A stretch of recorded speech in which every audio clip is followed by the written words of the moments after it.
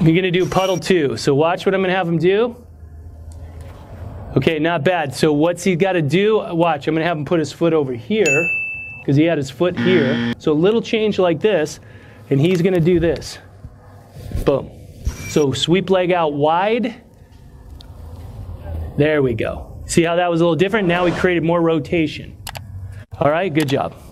Okay, Cassidy, let's go. For my left-handed throwers, she's not understanding this movement, so she's gonna make a couple of mistakes right now, setting her up for tons of success right now. Okay, go ahead. So she's a lefty. So here's the big mistake. Okay, ready? Do that again. Watch. She's got to jump a puddle, not think throwing. We're just going to jump the puddle with the rotation. So how do you jump a puddle? Go ahead, jump. She's jumping like this. She's jumping off and she's leaving her chest back. See how her shoulders are staying back? So she's got to bring her shoulder this way and land with her shoulders on top of the knee. Try that again. Watch. This is a big common mistake. See how she's looking and her shoulders don't turn? Her shoulders have to turn with that movement. Okay, does that make more sense? Now here's what I'm going to show you. This is what we're going to do for pillar 3. We do the jump to teach you that you have to work off this leg, okay? We're going to do this now, sprint counter.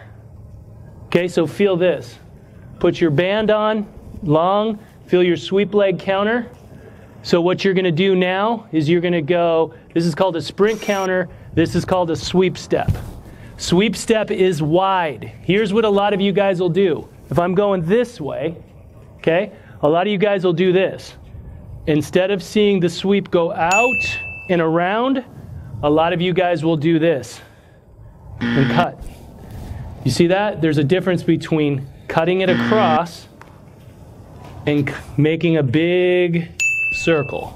We want to understand our alignment points, and sometimes guys will stand on one leg like this, especially when it comes to the glide or some of the throws. So the hip, when they straighten up, they're actually, you're going to notice, tilting into the throw a little prematurely. So this is a really simple way to just make sure everything's aligned, the hips are in the right position, and now when we drop, which we call an elevator drop, we'll drop right down into position. So it's setting the angle, setting the stack. This is a really simple thing because we want to see more throwers improving, and we want to help you with some simple cues that are going to help do that. Recently, this past week, a heptathlete from Canada that was a really talented female young thrower, U20 athlete, and we went through some basic things, and one of the things was understanding that. So this athlete was setting up like this. Now this position in a stand throw, I think, is effective. You can do and get a pretty decent distance on the stand throw. However, if you land in your full throw in this position with momentum, you're going to be crowding the board. Okay, so one of the things, again, when you hit the position and you're practicing, again, we say set the angle, set the stack, and this is going to teach athletes to counter.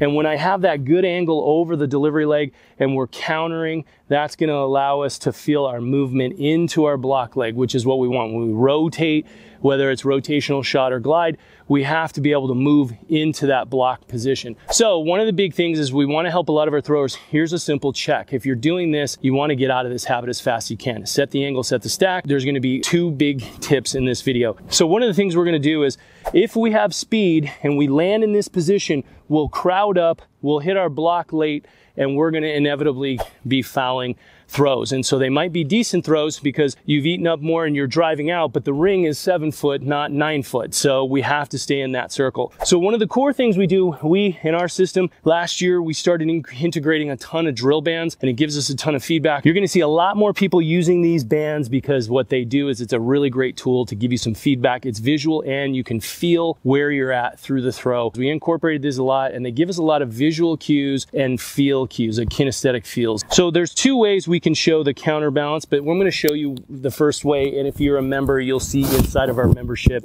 we go through and we break down this a lot more. But one of the things you're going to do is you're going to notice as I stretch, right? This is what a lot of people do. You see this? So they keep their foot or they do this, and they keep their leg close, or they do this. What we want to do is create that stretch from here. So as I set it down, you're going to see the band on this angle. So as I drive up, you'll see how I'm changing the angle from here to here.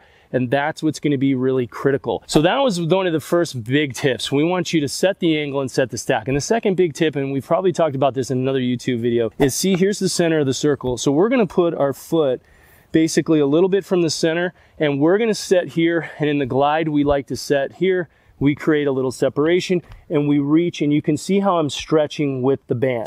That's it. What we see is a lot of kids doing, like I said, from this, and you could see we had an athlete that was doing this. And what I was talking about earlier in the video, which I think the bug screwed me up my train of thought, was when I get here, this type of a stand throw will translate. You can get a nice big stand throw because if I'm right here, I can just teach and how to drive through the leg. However, if I land in that position on a full throw and I'm here and I have speed, I'll get a nice push, but I'm gonna fly right out of the circle. So it's not a stand throw that mirrors what you need to do in your full throw. One of the core things that you wanna do is when we're putting on something like this, we start here and we create separation and we reach and we're stretching here. You're gonna see how I can get over, and now I'm gonna be here. You're gonna see how I'm gonna be able to be on this position, boom.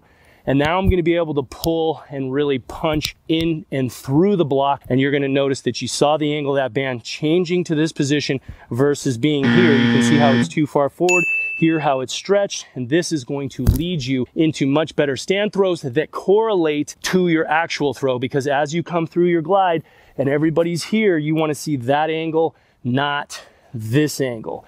And that is your tip for the day. Okay, so again, hopefully you guys found this video helpful. Like I mentioned earlier, if you have any interest in coming to any throwing chain reaction events from Meritate Throws Nation, check the link below. If you are wanting to dive in deep and get into a lot of stuff, check out our membership program, link below as well. And hopefully this tip was helpful. We wanna make sure that you don't miss it. We're getting into that time. We're gonna get closer to the season. So hit that subscribe button, click on notifications. If you have any questions, comment below. We always wanna hear what you want to see, and we'll help you create some videos, help answer some of your questions. Thanks so much, and give us a thumbs up, and we'll see you on the next video.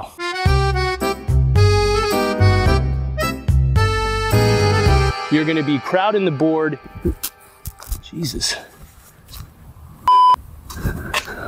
Hold on. There's a freaking gnarly ass bee. Did you hear that thing? Jesus.